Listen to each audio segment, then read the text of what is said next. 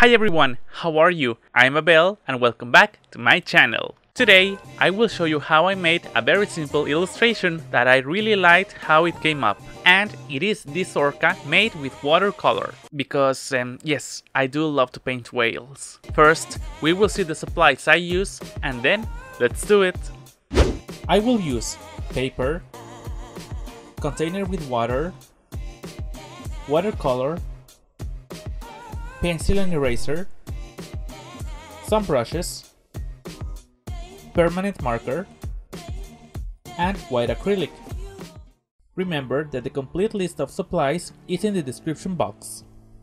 To start with this illustration, I will draw the silhouette of an orca, and I am using an image from the internet as guide.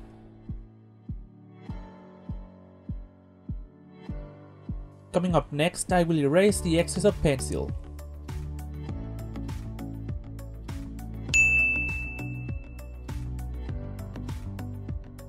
With a little bit of water, I will wet the surface of the sketch, and then I am going to begin with the color.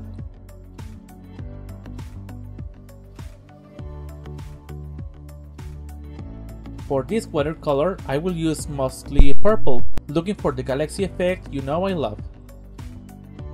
But here you can use your favorite color.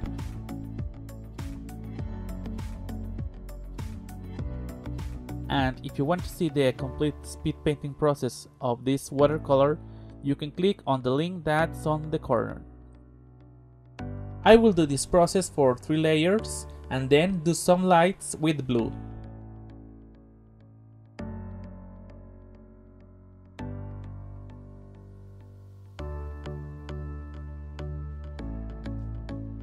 With a brush, I will create a splatter effect by gently tapping the brush or directly using the tip.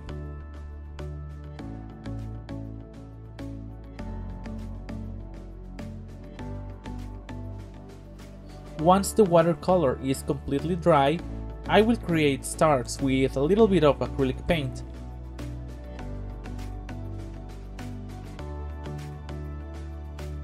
And lastly, with a permanent marker, I will finish some lines of the illustration. Well, I am really happy about the result of this illustration, because at first I wasn't really sure about drawing a very realistic silhouette. And by realistic I am talking about the very shape of the orca, because as you can see I painted what normally would be black with something I really like, the galaxies.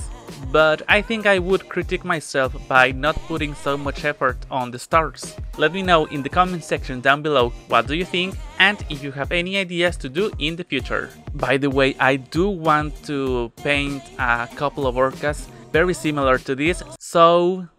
And if you're not subscribed and you would like to be, hit the subscription button, or you can do that on the image that's over here, and turn on the notification bell so that YouTube will let you know when there's a new video around. Thank you so much for your likes, your comments, and for sharing this content, and I recommend you to see these videos that you may like. Follow me on my social media that's on the screen and in the description box, and I'm off to see you next time.